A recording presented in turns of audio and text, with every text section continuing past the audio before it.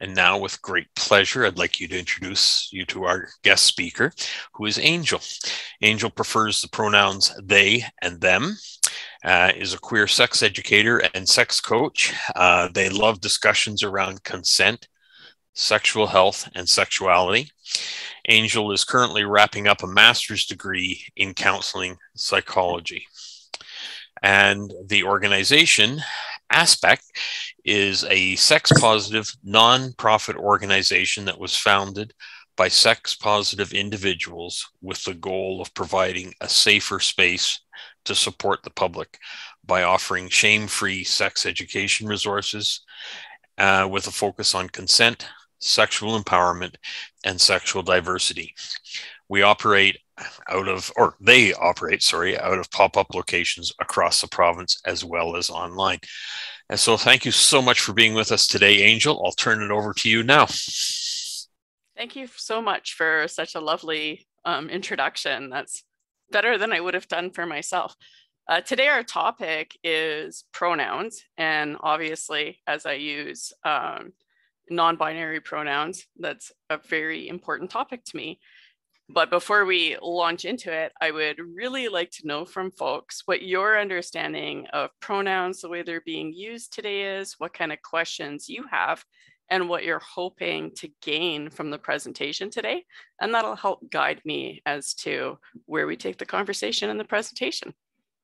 I noticed that and my question is specifically because I noticed that you use two words that I would consider plural. And I'm just wondering why that is as opposed to some pronoun that might be not plural and a plural. So that's my question. Awesome.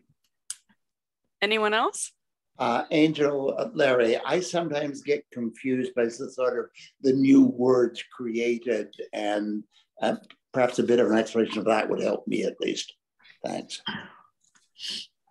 Hi, Angel. It's Jan. I would be interested in hearing what you had to say about dating for seniors, some of the tips you could give us, especially when a person is protective of their assets and unwilling to open, how to be safe. I just want to go for it. Dating seniors. Awesome. Okay. I see Ace has his hand up there. Yeah. Okay, I'm Ace, the person formerly known as Grace. I'm a transgender man. Although I present binary, I do not feel that I'm binary. I feel female on the inside and male on the outside, whereas I lived as a lesbian. I was female on the outside and male on the inside. So I understand the non-binary. When I try to remember the word they and them, it has annoyed me for a long time because I know it as a plural. I think of my friends who are Indigenous who are two-spirited and realize there's a male and female spirit within them, and that's why their gender expression is non-binary. Although I do identify as non-binary, emotionally, I do look binary physically. So I do still go by he, him, because if I get into the conversation with non-binary people, they get angry because my presentation doesn't match their concept of non-binary. So I don't go into the they, them. I thought it would be better if they had the word Z or Zim, or like some of the thing that Kate Bernstein Bernstein recommended. Her concept of non-binary words would have been better, I think, than if they picked the word they and them, because it's so plural in our language. We have used it singly, like they cut me off. It could be one person in the car, you say they cut me off. So I get it, but anyhow. Okay. Thank you for that, Ace. Anybody else have anything to add? You can interrupt me at any time too. I know typically they say to keep your questions to the end, but I think it's important when we're talking about something that's so subjective and yet so prevalent in society right now that we can address concerns and stuff as they come up. So if nobody else has anything to add at the moment, I'll kind of like launch in. Go ahead. Can I just add one thing? Absolutely. Ace brought up the Z-Zim possibility, and a few years ago I was helping an agency with their outcomes management software, and we were trying to pick pronouns. So I did a research on, and I was amazed at the number of non-binary terms that were available. And limitation of that database, we had limited possibilities to insert pronouns. And I finally asked, why is it important to have pronouns at all in a statistical database? So that was one of my concerns about if you could possibly talk about where pronoun use, where you see it going in the next little while. Good question. I'm making little stickies so that I can go through things and make sure I've addressed everybody's questions. So if with your permission, I would just like to give you a little bit of backstory about myself, my gender, and my pronouns. So I turned 50 this year. I didn't figure out I wasn't straight until I was 40. I actually thought I was having hot flashes, but it turned out I was just attracted to her. And it wasn't until I had some really in-depth conversations at the ASPECC Center that I began to understand that a lot of people who are assigned female at birth or assigned male at birth are really comfortable with the gender that comes with that. And I honestly, until 5 years ago, thought that all people who were born with a uterus felt the same way about femininity and being female that I felt. That it was a bunch of garbage and that nobody should have that box and that it's a patriarchal thing that was handed down to us and we're just kind of stuck having to fight people and all those expectations. I honestly believed that every single person assigned female at birth felt the same way as me. And it was in meeting a trans woman when I was talking about how gender is a construct, which it is, right? It's all those traits and personality things and even activities that we assign to people based on their genitals. And science isn't behind that, right? Having a uterus does not make us more nurturing, right? It doesn't make us less able to do calculations. And having a penis doesn't mean that we're better at solving problems and less able to have emotions, right? Like that's not how biology works. And she said to me, that's all great that you feel that way about your gender. And I agree it's a construct, but I worked my butt off, she said to me, to take all that femininity that I know is part of who I am and live the life as a woman in that way that you're saying is garbage. It's very rude, right? It's very discompassionate. It's you need to expand your view.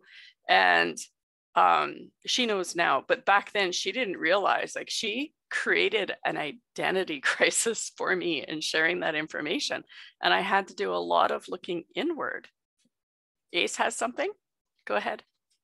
I'm married to a transgender woman. Mm-hmm. And when I asked her what type of woman she aspired to be, she says she wants to be extremely feminine. And the feminist in me went, ding, ding, no, don't pick that, right? Just because I know about toxic femininity, which isn't really discussed. A lot of toxic masculinity is discussed, but I had been psychologically abused by my ex-lesbian wife for 18 years. But anyhow, that's another story. But so I was really upset about that. And she says, you were denied your masculinity. I was denied my femininity. We were pushed to the extreme, me to a debutante and a model, and her off to be macho man. So we needed that kind of thing. But there's always criticism about that from people who were genderqueer and non-binary. Like, why did you pick these awful stereotypical roles? Because we wanted to. My choice, my body. And your experience, absolutely. And I think that's really important when we're looking at pronouns, whether you're talking to me or somebody who uses fey, femme, or zezer, or any of these new, they're called neo pronouns because they're new, whereas they, them is not new. But it's important that we recognize that what we need to do is validate the person where they're at in their own journey and respect that that's what's true for them. And that truth is going to flex and change as our experiences change, both past experiences and what we're living in right now. And that's okay. It doesn't make it any less valid.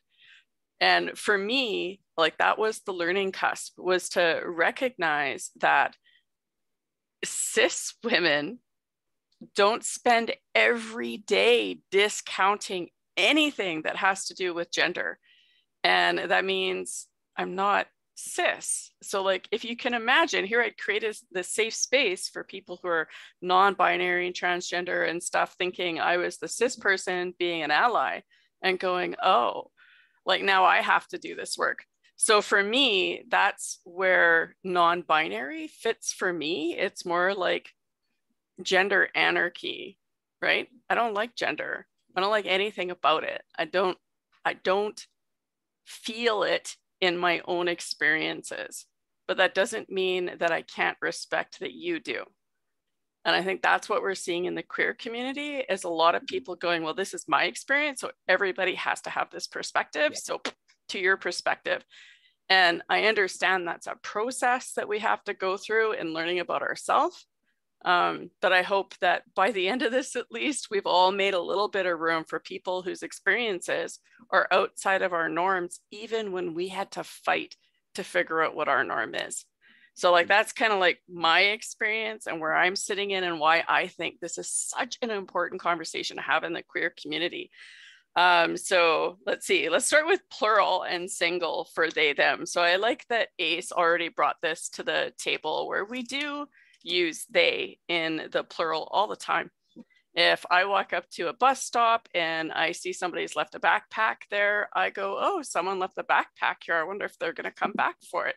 Having used the plural, right, term for a single person, probably 2 or 3 people aren't wearing that backpack. It's probably just one person. I mean, that would be the realistic expectation. Same with if you leave the room and I didn't get a look at you to make an assumption about your gender, I might be like, oh, did anybody see that person? I wonder if they're going to come back. You know, where did they go?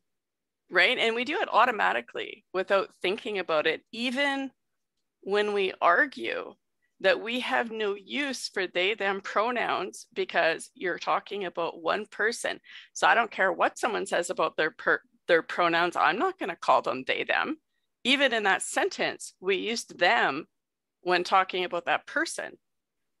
The challenge that we have in society, and we pretend in our brains, it's our way our brain protects us from thinking about things that cause us discomfort, right? Like when we have core beliefs, it's uncomfortable to look at those core beliefs in an objective way because they've informed our decisions forever. It's our brain's way of making us able to think really fast and do all the things we need to do in the world. So we hold those beliefs, even when we're trying to be open-minded.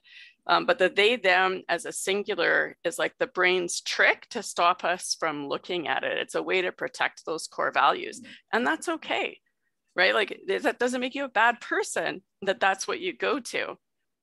And we can also go, oh, like, where's that coming from?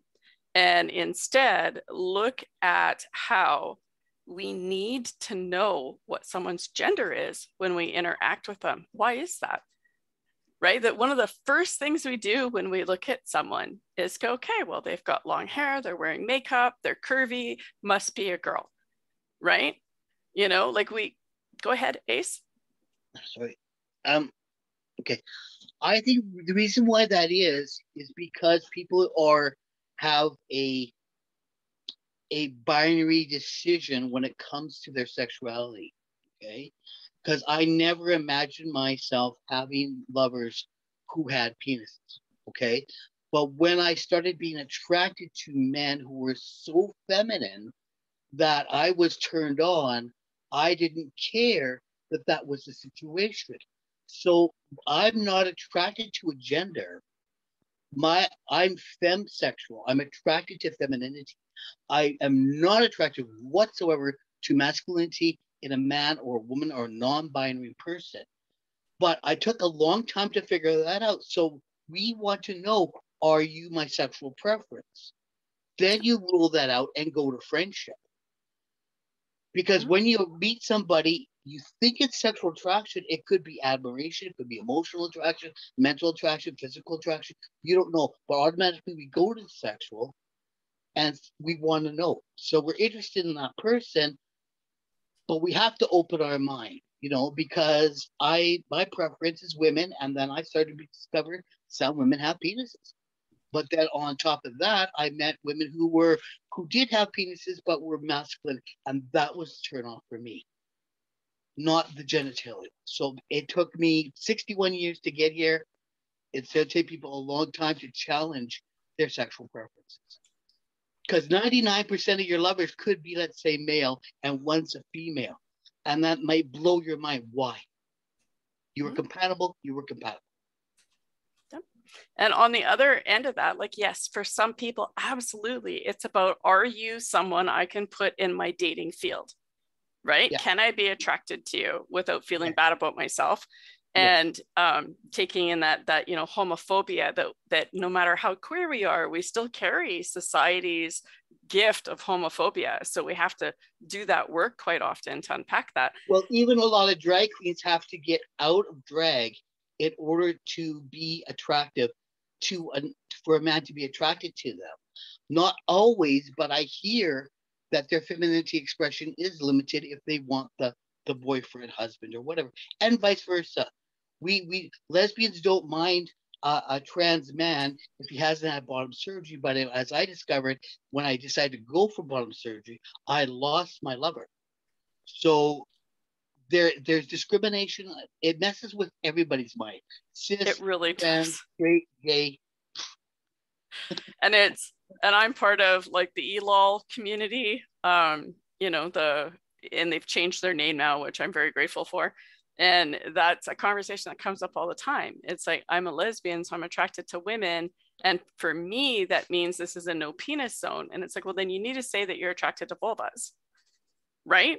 Like we need to differentiate between that, because gender and sex are different, which is if that fits, we'll end up doing that activity of separating those two things out. Like what we're attracted to doesn't necessarily just mean genitals, and it doesn't necessarily mean just gender, because gender's in our head. It's our perception of ourselves and other people.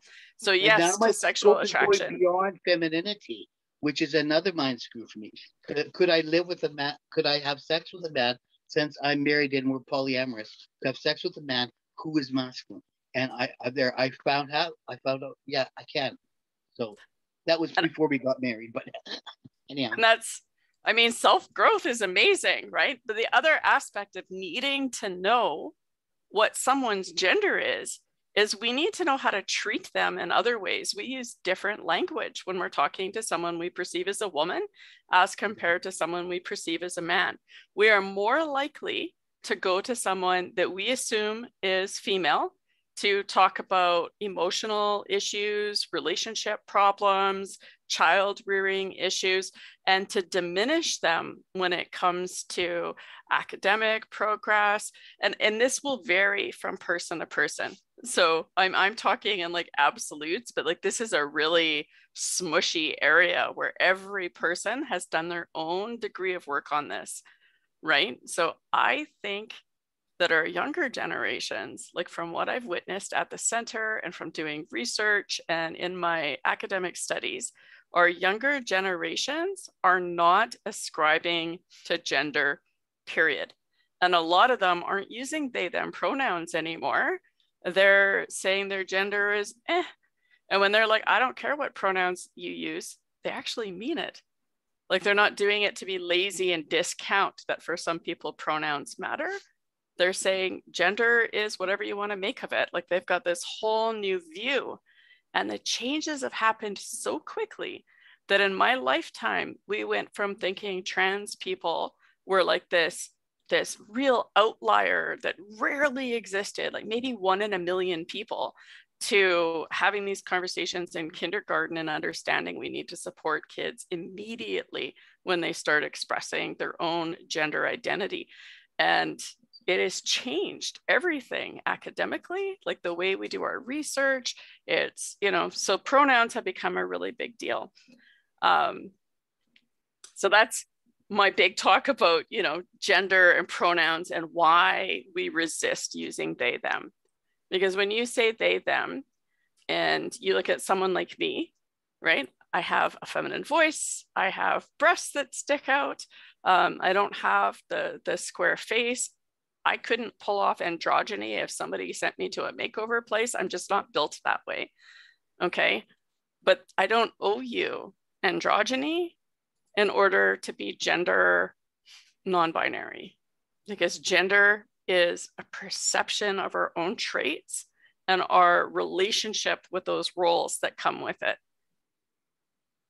Does that kind of make sense? Does anybody have, like, I see a few hands going. I have an issue with that myself. Okay. If you're going to say if you're going to be non-binary and you do not want gender to progress into the future as an issue one way or the other, then do not look one way or the other. Because that's like saying that, okay, you're holding a gun and you're at a peace rally. It doesn't make sense. So for my idea of women's liberation, anti-war movements, everything, the gay pride parades, whatever we've been through, I'm not saying it's a representation that everybody has to look non-binary. Like even our parades were not appropriate. They were not racially mixed. They always, the young, well, gorgeous, able-bodied gay man was the focus of the whole show and tell parade to entertain cisgendered people. We thought we were being liberated, but half the times we were being laughed at. So yeah, I have an issue with not looking the non-binary. I am going to address that. Does anybody else have anything to add? Larry? I would add maybe two things that are very obvious, but I think support what you say. Firstly, you in the second person is a plural pronoun. We haven't said thou, which is the singular, for a very long time indeed. And the second point I would make is that in the issue of sexual orientation, we have accepted the notion of a continuum and a diversity for a very long time. I'm not sure why we've had such difficulty in accepting it when it comes to gender identity. And thirdly, I guess in following your argument, I'm wondering whether it might be helpful to keep the questions to once you've made your points. I don't know, that's your choice. Okay, it helps me a little bit, but what I would like to do is I'd like to share my screen and I'm going to show you a genderbread person. And I think some folk have probably already seen this already. Are you able to see my genderbread guy? Yeah. Yeah. So we always call them genderbread men, right? Like that's always what it's called. So this one is a gender person. And when it represents what we are as humans. So if you take a look where it says sex, right? It's using the, you know, male, female, and intersex symbol. And that's our sex, right? That's our biological sex in a science word. So that's our secondary sex characteristics, like growing breasts and body hair and all of that kind of thing. It's about our genitals that we're born with at birth, our reproductive organs, right? Our chromosomes, our hormones, and all of that stuff. And we know from all the things that are being done in the world that this stuff is changeable. Right? If somebody born with a vulva goes on testosterone, they actually grow their clitoris into what the doctors call a dicklet. Like it will actually increase in size and meet the expectations for the length of what they would consider a penis when they're looking at people and deciding if they're, you know, male, female, or intersex. And so we know those things change. We know we can change body hair. We know we can change our breasts. We know we can do phalloplasty, and, you know, we can have these surgeries done and go on hormone treatments. And, you know, so we know that physical sex, anatomical sex, is something that we can, if we choose to, change and control. But that is our sex. So we're talking just about those physical characteristics. The one thing sex is not is gender. Okay, so go to the other side of the body and we look at the brain, and that's our gender identity. All right, so our gender identity is kind of like what we think about ourselves, what's in our head, who do we know ourselves to be, based on how much we align or don't align with our own concepts of what gender is. And that can include gender roles, gender traits, even gender expression might be part of our view of what gender is. As, I mean, ACE made that clear that expression for ACE is part of that view of your gender identity. And that's totally cool because it's personal and subjective. It's our own ideas of, are we masculine, are we feminine, or are we somewhere in the middle? That's our gender identity. You can't see that on the outside because that's happening in someone's head, right? And then our gender expression is the stuff that's visible. So for me, I'll just take my headset off for a second, but like I show it a little bit, you know, I do and I often chop my hair off. And then I just look like a Justin Bieber before he hit puberty with short hair. So I didn't particularly enjoy that. So I grew it back out. I express it by how I choose my clothing. I mean, I don't wear makeup. I'm not into doing the fancy nails or having all the jewelry, and that's gender expression, and people do that differently. So you will see some people who are non-binary or genderqueer, two-spirited, dressing in a way where you look at them and you can't quite, like, am I talking to a boy? Am I talking to a girl? You don't know. And some people don't express their gender that way, and that's okay, because it's a choice. And I know really masculine people who express their gender as more feminine, but they view themselves as masculine. And you know, the reverse is also true. And that's okay, because that's expression. We can express our gender however we want to, but it is going to be interpreted by other people's ideas of gender norm, right? So I can't stop people from looking at me, seeing my boobs and going, oh, that's a girl, unless I wear a binder and I'm asthmatic, so I found that problematic, or get my breasts removed, right? Like they're going to look at that and see that. I see Ace is dying over there. I only have one more section, and then I will come to that. Attraction is what we're attracted to, and that can be romantic, it can be physical, or somewhere else. And this is a lot like, sorry, I can't remember, I think that was Larry was saying that, like we've learned that this is a continuum, that, you know, it's, am I attracted to people who are masculine or feminine? Am I attracted to penises or vulvas, or somewhere in the both? Or am I romantically attracted to people who are feminine but sexually attracted to people that are masculine? And does that change? Like these are all part of our attraction. And that has nothing to do with our anatomical sex, our gender identity, or how we express it. Although we can signal to people in certain age groups, at least, who we're attracted to by how we dress, right? Or how we behave. For the younger generations, that doesn't work as well, because they're not expressing their gender in the same way that my generation was, or, you know, the generations ahead of me, or even the generation right underneath me. So this is all social context and changes over time. So this is, I invite you to think about this for yourself, and I will make sure that this little handout goes to you, to just really think about, like, what did this look like when you were 14? What did it look like when you were 40? What does it look like now?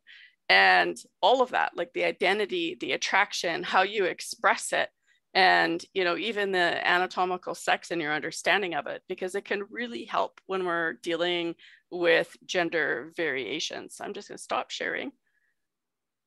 And I appreciate that you held on to that, Ace. Yeah, I'm sorry. I don't want to hog the situation. It's just that as a transgender man, I've come across a lot of situations that I will have to say, and some people might be getting upset here, but I worked as a bouncer at Buddy's, and I was able to talk a lot of people down from fighting. and I got along with everybody who worked at the bar and the drag queens and all that stuff.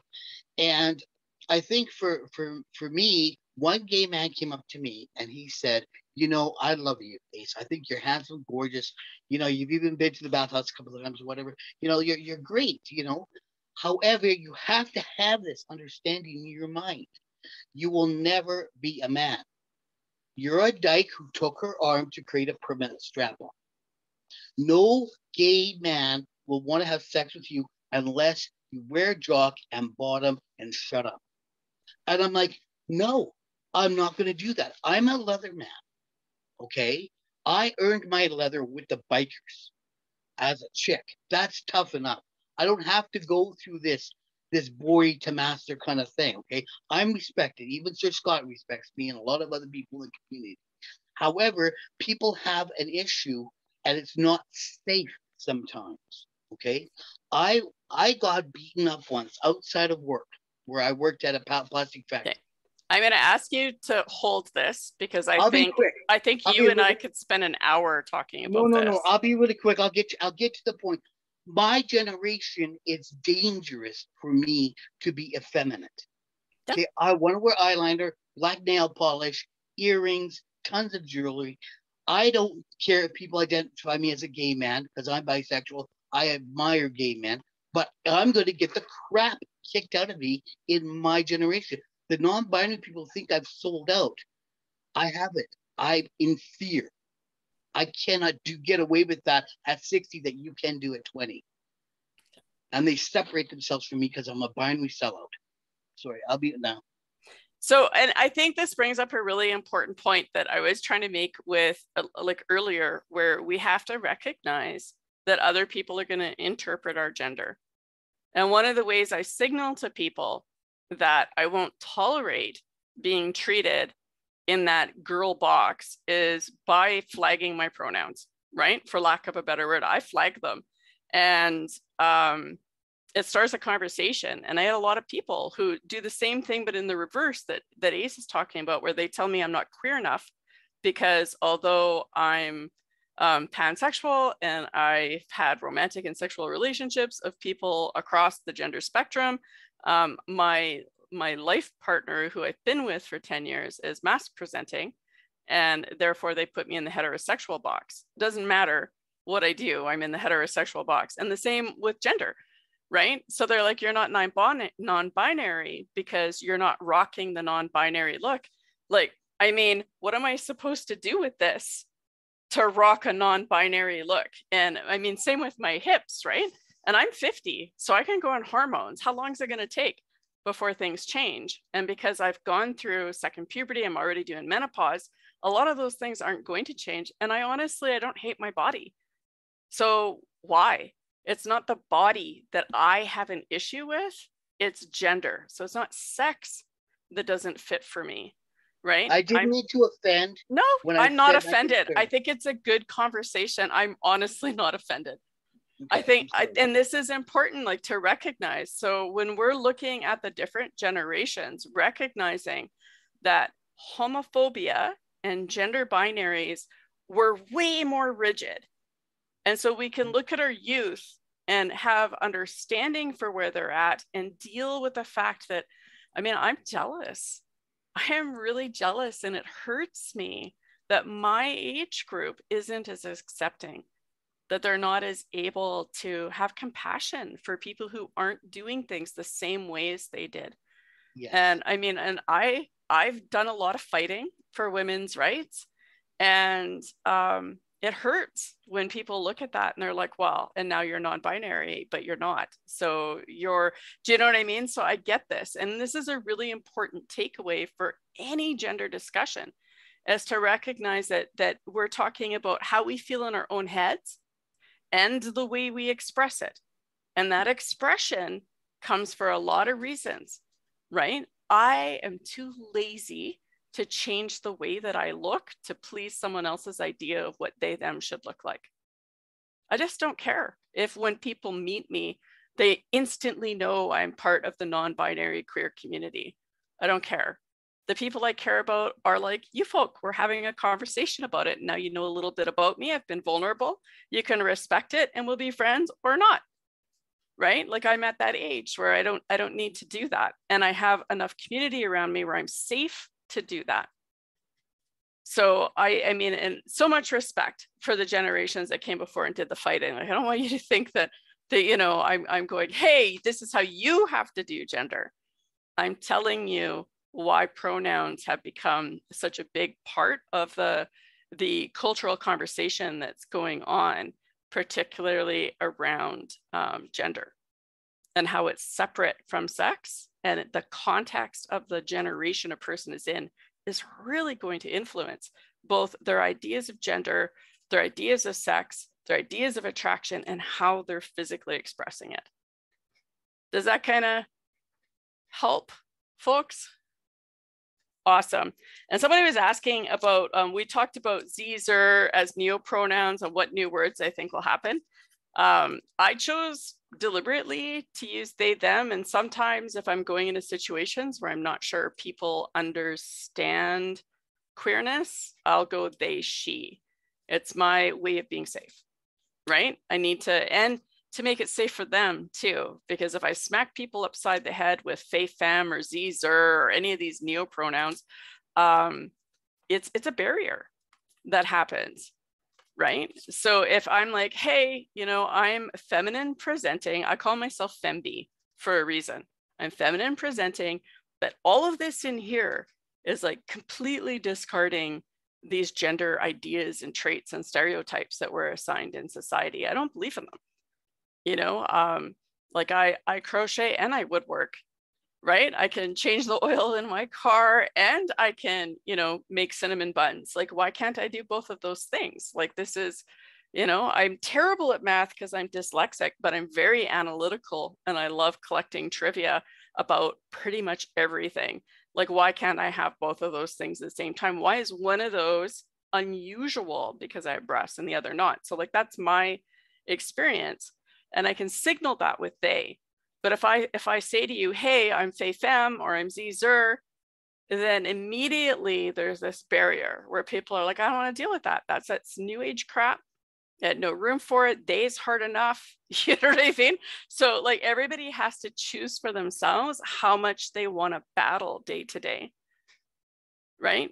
Somebody who's choosing to appear non-binary, they know that every time they go to a public restroom, they're going to be dealing with somebody, right? They know that their family is going to, you know, be on different sides of supporting or non-supporting. And they know they have to do that work, right? So if you're assigned female at birth, that means filling in your eyebrows. If you're assigned male at birth, that means like, you know, like there's all this stuff that comes into presenting our gender. And so we need to respect that people are going to choose pronouns that validate them inside and that they feel safe using. And that's okay. And what we can do is when someone says, hey, my pronouns are ze, zer, we can even say, so is ze for like the replacement for he, she, and zer for they, them, so that I know how to, you know, how to use this, you know, and or hers, his, like, how do we can do that and just deal with it, right? Or we can be like, I'm not using those because I'm closed-minded and I've decided that only he, him, and she, her are valid pronouns. Does that kind of make sense? So it's just like the battle for sexuality to be appreciated. What do I got here? Two-spirited.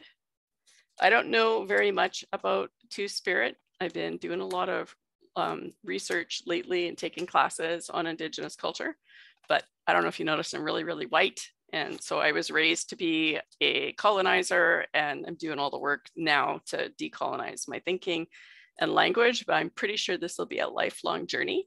What I really do admire about what I have learned about two-spirited is that they do recognize, like it's kind of how I feel about life, right?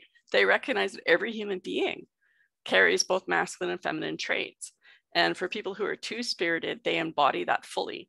And that's amazing that well, and very sad that, you know, as European background that I come from, that we managed to tamper tamp that down into the ground and not respect it. But it aligns with the way I look at gender, where it's like everybody has traits, right? And they're not because of your genitals. Does anybody else find it really funny now, like when we've had so many conversations around genitals, that when somebody is expecting, the first thing people ask is, you know, oh, is your baby got a penis or a vulva? And they're shocked if you say, well, why do you want to know their genitals? Do you know what I mean? Because it's still, is it a boy or a girl? Is that just me? It's just me. Okay, that was my little humor. It's not just you. I was born intersex. Yeah. Okay, but a lot of dykey lesbian women my age did get affected by the drug that was used other than thalidomide, and it did make us intersex. We were downsized, put F on our birth certificate, and sent off. And I always knew I was a boy.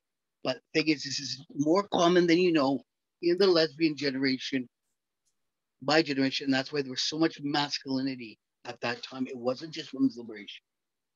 Obviously, if someone's liberated, they can crochet and watch a football game like I do. Yeah, it's yeah, intersex even now with births today is as common as redheads. Eric? Just I guess a generational divide. I think I'm 74, so I've been around here for an awful long time, and I grew up in a time of very, very strict gender roles. And even if you were gay, it was a very strict pigeonhole that you were being placed in. And so I'm wondering, and this is trying to be, I don't know, but if there's can be some education for younger people about, I mean, and because I've been involved with some projects with youth and that sort of thing. So I know what the definition of cisgender is. 2 years ago, I remember talking to a friend and talking about, you know, a cisgender man or a woman, and they had no idea what I was talking about because I'm operating in more of a social work area that I'm familiar with it, but other people of my age who are, you know, living the standard life just never exposed to that type of thing. And I'm wondering if some education can be going the other way to say, listen, some of the older folks may not be aware of these because they're so used to growing up in a time of such strict roles. Absolutely. And ASPECC does that. So for all of our youth sex ed programs, when we talk about gender, we don't normally have to teach the gender bread because the youth, they're learning this in school. So a lot of what we talk about is like gender norms and what it means for someone my age, what I've seen in my lifetime, and what I've learned from the generations ahead of me, and historically where these roles came from and how restrictive they are in society. We do a lot of that compassion building that you're talking about. And I think that's a big part of the reason why we see so much. I don't want to say so much because like a lot of us are able to have healthy relationships with our elders and with the younger generations, but there is more intergenerational conflict, particularly in the queer community, because there's this notion that the other generation doesn't get what their generation gets. And we see that on all sides. And yet, what I've noticed is that the youth, they do want to learn what the elders had to go through, and they love those stories, and they take away a lot from it. But I do get a lot more resistance from the older generations. And I think that has to do with being exhausted, right? Like we've already done all the fighting. We just want our trophy, you know what I mean? And for them to respect that, and they can do the work. But like, so there's this back and forth, and it's the same thing with gender. Like, I think you've really hit it on the nose there, is that we need to make sure that we are sharing our stories and our struggles, and not in a way that's like, listen here, youngster, you have no idea, but instead going, I really value you being vulnerable. Can I be vulnerable and share my experience? We need to learn the language that the youth are using so that we can have those conversations in a way that's mutually beneficial. Pardon me. dry throat from talking. I really appreciate that you brought that up, Eric. Thank you. I don't remember how much time I have. I would love to come back and do the dating piece because I think that's a huge, long piece for seniors, if that's something y'all are interested in. But in the meantime, I can tell you that you're allowed to have boundaries, which is something new, right? Like even when I started dating as a teenager, boundaries weren't something that was acceptable. So when you talk about protecting your assets, you're absolutely allowed, completely allowed to be like, I'm interested in dating, but like this is all you get to interact with, below the waist not, or you know, I have to get to know you and we've got to be really good friends. And even then, sex might not be on the table. That is completely acceptable in a way that it was not acceptable when I was growing up. And I know for the older generations, even less so, right? There's a lot of pressure. And yeah, consent is a really big deal these days and ties into pronouns quite nicely because people deserve to be treated in the way that they set their boundaries to be treated, right? And if that means calling someone femme, then that's what we do. It costs us nothing, even if we don't like it and don't agree with it. Any last minute questions? I can see the clock ticking down. I would just like to say, I do respect the they, them. I will use they, them. I understand the gender revolution just as much as I understand the anti-war or the women's revolution or everything that's going on, and it's needed. And I like the fact that the younger group is doing it. However, when they meet me, the assumption is I'm a binary, boomer, toxic, masculine, old fart, and I have no skin in the game. And I find that the things that I sacrifice, I disagree with war, but I remember Remembrance Day because I don't have those freedoms that my uncle died for. Like, I won't have those freedoms. They have what they have today. And I'm talking about this is a transgender kind of thing, not the bigger gay community. They are learning about the transgender, but within the transgender community, my opinion is irrelevant to the younger group. And they've made that very clear to me when I tried to start a trans master. So you and I need to talk if there's somewhere else that they give a crap, because as far as I'm concerned, they've told me they don't. Reach out to me, Ace. I would love to do a video interview with you to add to our things, and same with anybody else that would like to share the stories of the journey that they've been through with the Youth Compassion projects, because I think that's really important. And I'm sorry, but it seems to me like you're running afoul of the younger leather community, which isn't really representative of the larger community. What do you mean I'm running the foul? When you hit people that are like, I won't respect that because you're old, you're a boomer, you're mass presenting, and that kind of stuff, that seems to be like I call them leather wannabes. Like it's the younger leather community, that's like the younger queer community that tends to gatekeep a lot. I know the folks that reach out. The leather bit, because I am a leather person, but I go by the old guard rules, even though as a dyke, I wasn't allowed to be in the old guard. They go ahead, Larry. Privately. I know we could get totally sidetracked. Yeah, I got to go. Yeah, I'm getting upset. Lots of love. Go ahead, Larry. Contact me if you want. So I think one of the other issues that that's just been brought up is the whole concern about ageism, and how that is another kind of ism that I think is pretty predominant kind of thing out kind of throughout society, and certainly if I think of myself, you know, when I was 15, et cetera, I'm sure I was much the same at that time as well. And that is an issue. That is an area that groups like SAGE and others have been working really hard to try to change that notion, and try to get people to not think about how what your actual number is in terms of age as being the significant kind of area. But we get caught in it.